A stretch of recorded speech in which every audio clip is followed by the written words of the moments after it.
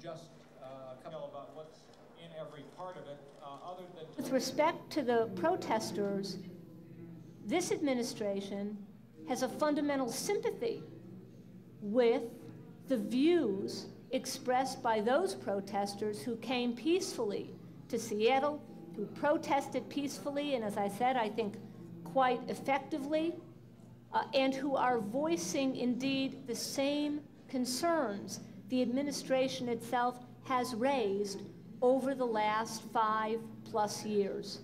That our buses can continue to provide service to the... We called out and have activated the National Guard.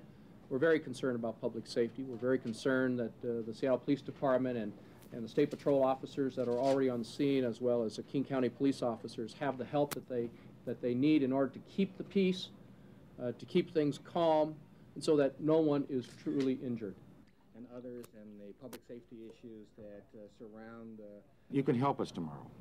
That the point's been made on all of these issues. It's been made solidly to the delegation, to the ministers. Tomorrow, please stay home. If you're going to meetings, that's fine. If you're going to events, but do not occupy the streets tomorrow as we did today.